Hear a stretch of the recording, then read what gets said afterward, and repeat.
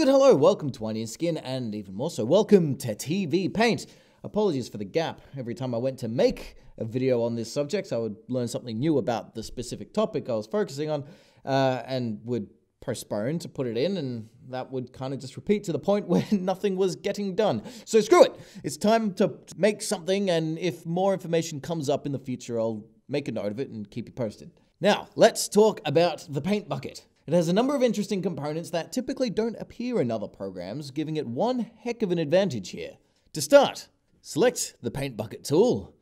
Oh, and I'm gonna need something to fill in as well. So here's some schlorps.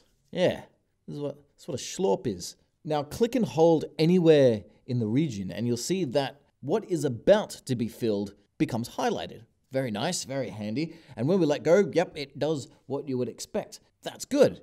But it's a bitmap program, so it's leaving those white trimmings around the edges. That's bad, but that's okay because in tool properties for the paint bucket, there is a slider called expand.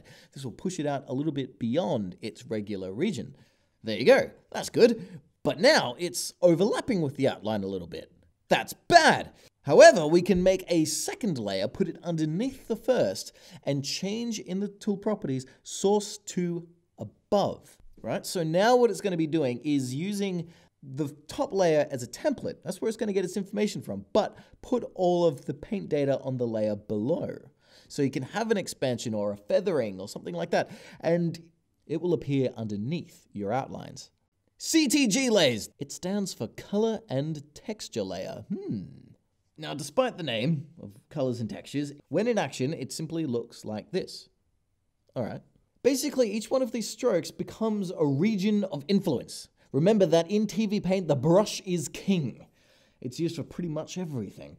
Even the paint bucket itself has been outclassed by a brush. Wherever this stroke lies, its influence will go all the way out to the next outline, sourcing from the layer you tell it to, just like the other one. So not only is it time-saving, but it's also quite intelligent. Remembering where edges and gaps are, so when the shape is completed, it will fill back in again. There's much more to explore, but just a quick video to get us started. Plenty more TVPaint on the way. Keep an eye out. Hope to see you then.